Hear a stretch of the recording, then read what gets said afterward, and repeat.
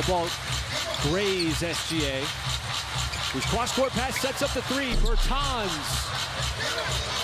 Cut to the basket. See how quickly Philly operates here. Going for the 2-for-1. That one barely grazed the rim. Robert Covington, a 3-and-D guy coming off the bench for Philly.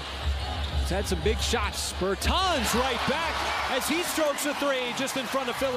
Has the size advantage on Beverly. Bertans made 1-3. Here's a baseline shot. Not that time. Thunder have done such a great job of protecting the basketball in the game. As Isaiah Joe continues to fire, and that one finally falls. It rattles.